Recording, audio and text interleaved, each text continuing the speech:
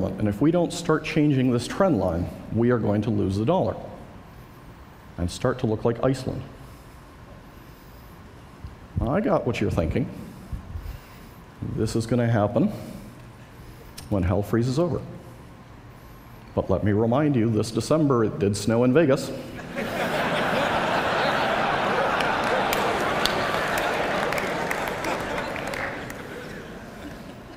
Here's what happens if you don't address this stuff. So Japan had a fiscal and real estate crisis back in the late 80s.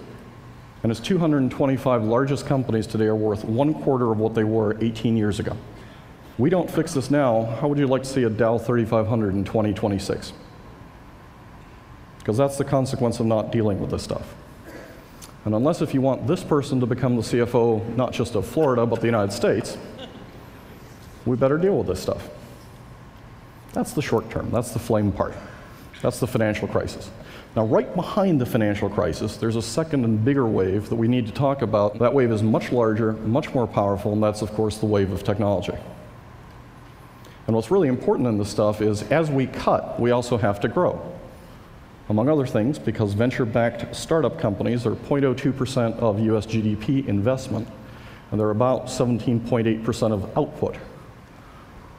It's groups like that in this room that generate the future of the US economy, and that's what we've got to be growing. We don't have to keep growing these bridges to nowhere.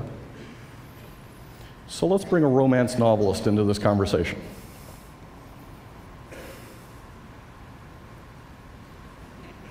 And that's where these three trends come together. That's where the ability to engineer microbes, the ability to engineer tissues, and the ability to engineer robots begin to lead to a reboot.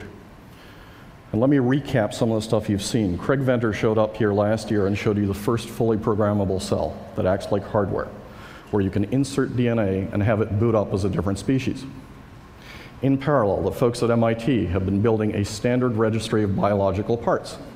So think of it as a Radio Shack for biology. You can go out and get your proteins or your RNA or your DNA or whatever and start building stuff. In 2006, they brought together high school students and college students and started to build these little odd creatures. They just happened to be alive instead of circuit boards. Here's one of the first things they built. So cells have this cycle. First they don't grow, then they grow exponentially, and then they stop growing.